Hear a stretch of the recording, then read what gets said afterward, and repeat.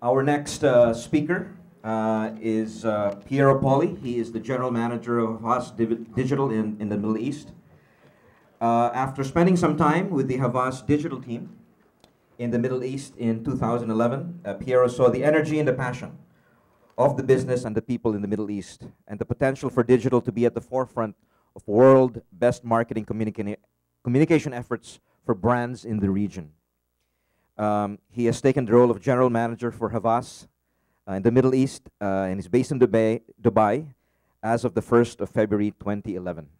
He has worked in the digital arena for 12 years and has led digital strategy and creative teams across the automotive, luxury, entertainment, healthcare, and FMCG sectors in Australia, the UK, Switzerland, and Spain. A very international speaker indeed.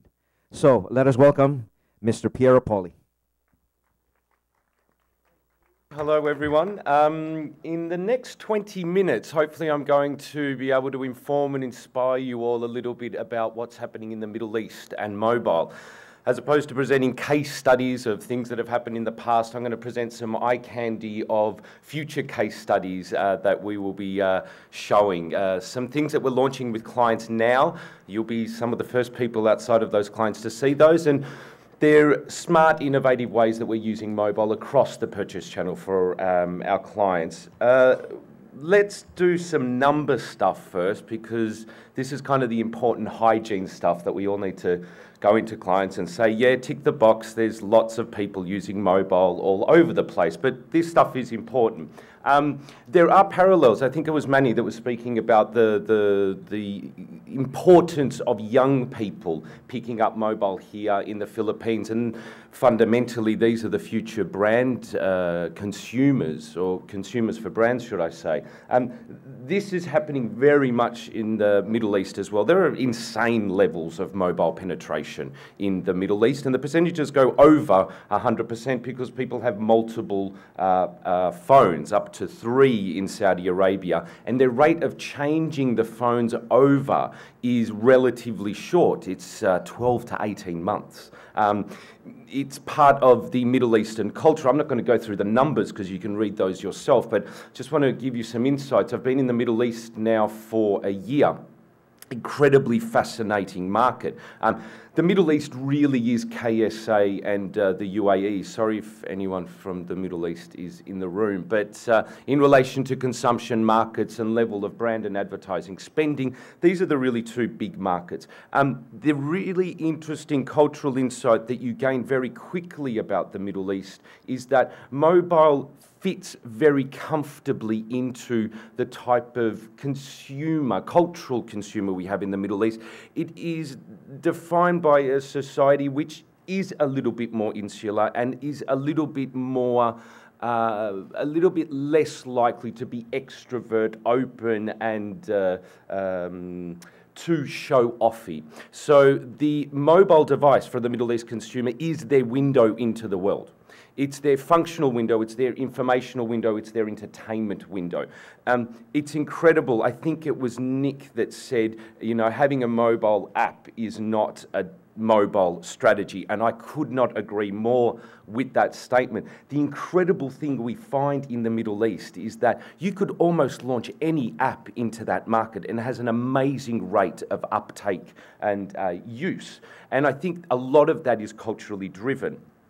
And there's a few stats on use of applications in a couple of slides.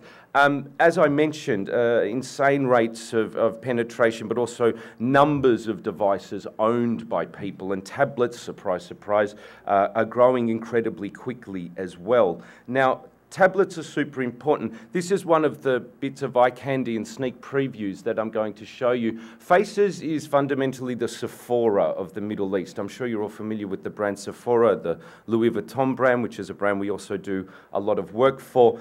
Just a bit of a disclaimer alert. We tend to do a lot of luxury work in the Middle East, as you can imagine. So for the Sephoras, the Chanels, the Diors of the world, and they are aggressively moving into mobile. It used to be an incredibly scary area for these luxury brands. I've worked for luxury brands now globally for quite a few years, and digital just scares the hell out of them because they can't control it like a magazine ad.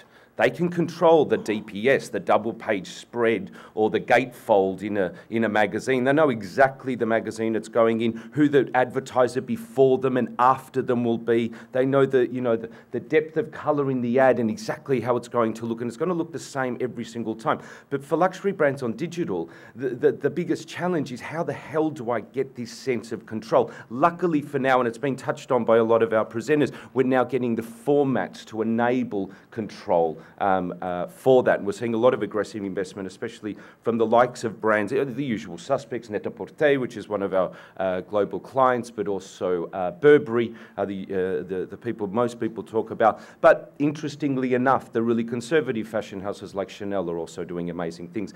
We don't have an internet connection. There is a Chanel example that we did a little while ago that you can, when you have a look at the presentation, click, because we've hosted it online and you can still have a look at it. I digress. This is Faces. Now, Faces came to us with a really interesting challenge, basically, get me digital now. And so before we dived into what we were going to do for them, we were looking at what consumer trends are and how their business will be built moving forward. And one of the big trends is e-commerce and internet-enabled, mobile-enabled commerce. So we said to Faces, we should have also a standalone mobile site for you. We said, we don't have the money. And we said, that's fine, because what we can do in the interim is, this is the site that will go live in about a month's time from now, which is their website. And then we use very fundamental, simple, responsive design techniques. We didn't build them a mobile website. We built them a website which was mobile enabled. And there are certain benefits of that. There are efficiency benefits and there are cost benefits of doing that. So the page fundamentally renders the same on a device through responsive design to ensure that the brand is still presented in the right way and those benefits of future e-commerce behaviour can still be driven on the mobile device. So it's a piece of work that you'll see live if you go to facesme.com, I think the URL is, in about a month. You can have a play with it yourself. This is about apps fundamentally and penetrations of handsets. I mean, I'm not going to bore you with the numbers because you can read them yourselves. I think the interesting thing here for us as marketers is to say the case for mobile is clearly proven in the Middle East. I think it's clearly proven in a lot of markets. And here in the Philippines, I think it's an easy, the default position is mobile works. It's about how brave are you going to be in that mobile space. And applications can be a very easy entree into that space. The easiest clearly is mobile advertising. And I think there is still value and there is still a lot of unexplored territory in relation to the pure online ad space for reach, awareness, consideration driving consumers through your purchase funnel. But applications is a deeper engagement level. You know, there's an app for that. We all know the cliche. There is still, if it is based on a consumer insight, which is valid and drives value for you, then an app can be incredibly beneficial.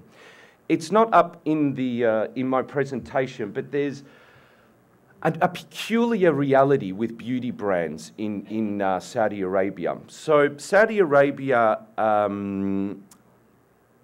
beauty advisors, so the people that are in stores like Sephora and Faces, cannot be women. They have to be men. The majority of the vast majority of the consumers for these stores are women. Women don't talk to men they don't know in KSA society at a level of social and cultural respect.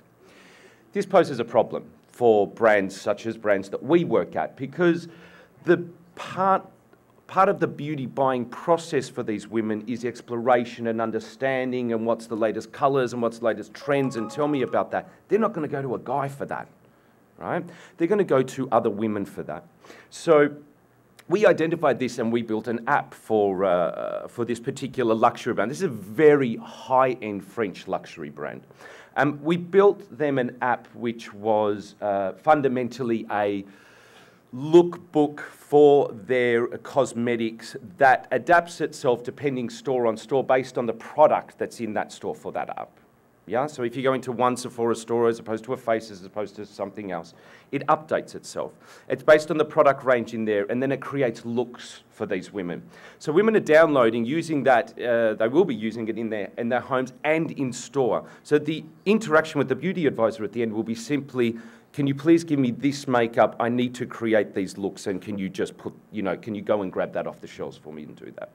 So apps, and it's fundamentally an app. That's what it is. However, it's an application based on a business problem and a consumer insight that can be solved well through mobile and application. And I think that's the key point, or the key challenge I think sometimes we have as mobile experts, is to not just think of the default option, but to really say, what problem am I solving with this? How do I get as high up the strategic thinking and problem solving for my client, and how does mobile deliver against that problem? Lots of big numbers again. We always say a lot of big numbers in mobile, and here's some more of them. Huge rates of growth. Egypt's going to be an incredibly interesting market when things start settling down. High rates of mobile penetration in MENA, clearly usage, etc., etc. But then we come to the bit which is, so given all this, why aren't we spending? Now, this is a really interesting thing. I think Nick brought it up. I think some of the other speakers brought it up about the role of SMS. I think Kieran mentioned it as well, or was one of his questions. 85% of all the ad spend still in MENA is SMS marketing, which is interesting. The total amount spent on mobile is small, and the vast amount of that is still spent on SMS marketing. Why? It's two ways to look at it. Because it works, or it's because that's what clients are comfortable with, and it's cheap. Okay? I've never received more spam messages on my mobile phone since 1994 in Australia than I have since moving to the Middle East. And, okay, sample size of 1, I hate them. Okay? I think they're intrusive, they're untargeted, and I've never signed up for one of them. Okay, SMS can be a really, really powerful tool if the consumer has opted into it, okay? If there's permission behind it. The permission marketing rules within the Middle East aren't as strong as they are in the United States, or in particular, the EU. They will hopefully get there one day. This is the Chanel example that you'll be able to click on. And I think everyone's spoken to this from various perspectives. I think Fook really highlighted this, that mobile is not a channel.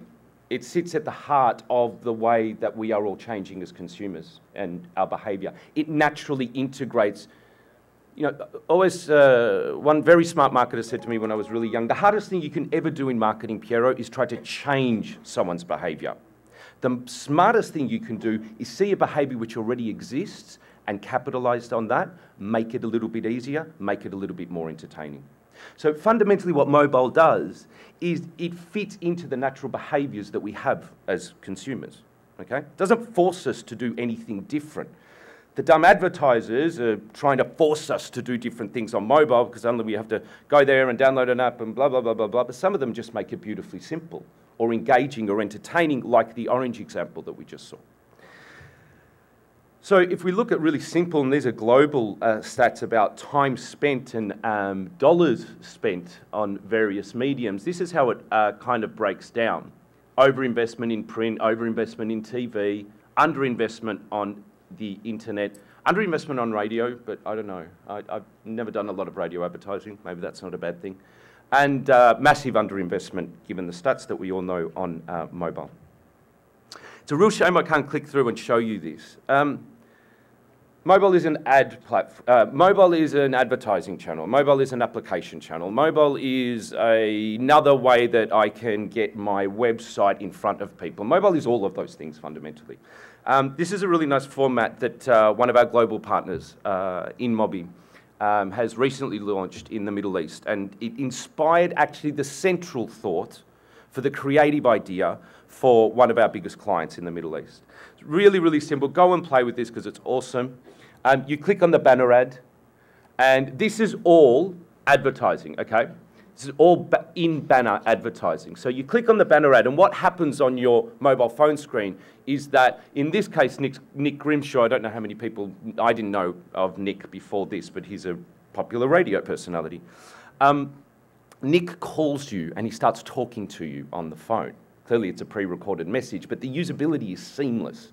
You click on it and literally this guy's calling you. His face comes up, Nick Grimshaw. You answer the call and he goes, "Hi, it's Nick here. Just wanted to give you a call to let you know that my new radio show is going to," clearly I've listened to this a million times. Blah, blah, blah, blah, blah, blah, blah, blah, blah. Then it resolves into this takeover, where it drives different actions. If you don't answer it and decline, the only thing that's different is Nick doesn't talk to you. So you can still follow, you can still follow the show, you can like the show, you can visit the website, etc. The great thing is this will be a media first for us in the Middle East, thanks to our partner who's launched the technology. But in our brainstorming session with our creative team and our planning team, when one of our clients, who has just spent a ridiculous amount of well-spent money though, on associating one of the Middle East's most famous celebrities to their brand for next year. And they were like, how the hell are we going to leverage this for the whole year? Okay, so I can't tell you too much because it's still kind of secretive. But anyway, what we're going to do is use her voice throughout the year to have an ongoing conversation with people about all the really, really cool stuff she's doing throughout the year for the brand. So she's going to manage or curate a fashion show. She's going to do tea for underprivileged women in KSA. She's going to do a whole heap of things in this space of beauty and femininity, etc., etc. So we basically, we've got her for a day. We're going to sit her down in front of a recorder and we go like, here are your 18 scripts, and you just talk through these. And then throughout the year, we use banner advertising to get this person to call those people, yeah, directly, and say, hey, I just wanted to, is that your time's almost up, beep? Huh? No? That's all right. So we're going to get, she's going to have an ongoing conversation every month that's going to feel fresh. Okay, we can use media really effectively to drive the audience to get her to call her again and again. We're also using banners interactively, so she can call a friend of yours and she could call your dad. We've also got messages set up where she can call you on your birthday. Hey, you thought I'd forgot. I just really wanted to wish you a happy birthday. I hope you have an amazing day. Okay, that's simple. We record the message once and we deliver it through mobile in a really, really simple and engaging way. And we built a whole ecosystem around it. Brands like ecosystems, and I think it's important. There's mobile peppered throughout it, and it plays a role that's relevant throughout it. But so is on-pack. So is online videos, so are social sharing elements, etc., etc. That's the stuff I really wanted to talk about. And there's one thing on this slide that, more than anything else, I've come from the creative side of the business, and now I'm on the kind of media creative side. One thing I love about the media side of the business is metrics, hard data about stuff that works and works really, really, really well. And I know Nick is saying we're there with metrics, but I challenge to say we've got a long way to go with metrics. I think there are a certain level of metrics that give a certain level of comfort to advertisers and to our brands, but it's not deep enough for them yet. And I think our biggest challenge with our partners, whether they be ad networks or our data partners or our handset providers or network operators, is to come up with a common lexicon, a common shared understanding of what those metrics are, and use those to drive not only benefit for the brand, but benefit for the whole mobile ecosystem. Thank you, and that's shukran, which is thanks in Arabic at the back. So thank you very much.